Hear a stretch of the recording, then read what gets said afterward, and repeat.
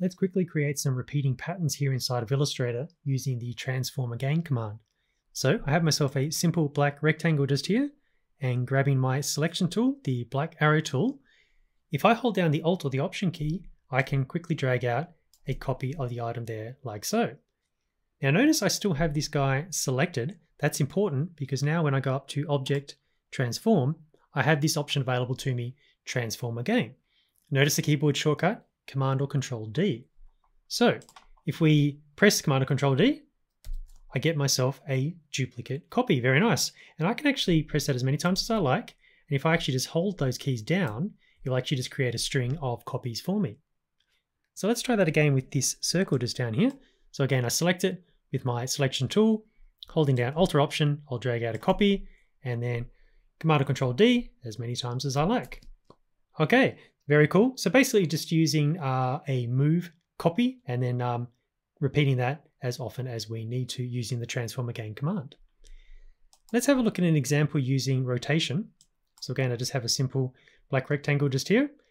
Now, if I go over to the properties panel just here, there is a rotation option just here. So for example, if I hit this little drop down just here and I change it to say 30 degrees, sure enough, it rotates it. But what we want to do is we actually want to create a copy and rotate that copy. So let me undo that. If I press R on my keyboard, it's the keyboard shortcut for the rotation tool, which is also available inside the tools panel. So note, I have the object selected on the page, and I'm just going to double click the rotation tool. When I do that, it actually brings up a rotate dialog box for me just here. Now I am actually going to use 22.5 degrees in just a second, but you can see I can actually dial in any number I like to rotate that to whatever position I like. So let me put that back to 22.5 degrees, and you can toggle the preview on and off. If I chose OK at this point, it would just rotate the shape. But as I mentioned a moment ago, we want a copy. So I'll just hit copy. And sure enough, that gives us a copy rotated by 22.5 degrees. So now if I just hold down Command or Control and press D a bunch of times, there we go. We've given ourselves a great symmetrical repeating shape just using those rotation options. Very nice. Let's look at one last example. And this one involves scale. So the first thing I want to point out just here is inside the properties panel, note there's an option here, Scale, Strokes and Effects. I have that turned off. I'll turn that on in just a minute, but notice that it is turned off at the moment. Okay, so I'm selecting this guy just here. So I'm thinking I want to create a series of concentric rings.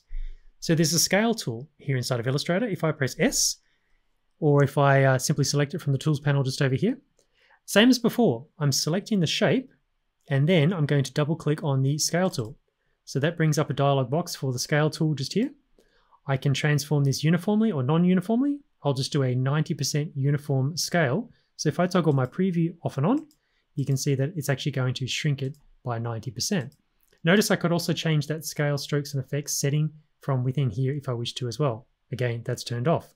So instead of choosing OK, we'll choose copy and then press Command or Control D a bunch of times, and that's the result that we get. So as cool as this is, we do very quickly end up with a big blob of black just in the middle, just because all of these strokes are the same width. So let's try that again, but we'll turn on Scale, Strokes and Effects.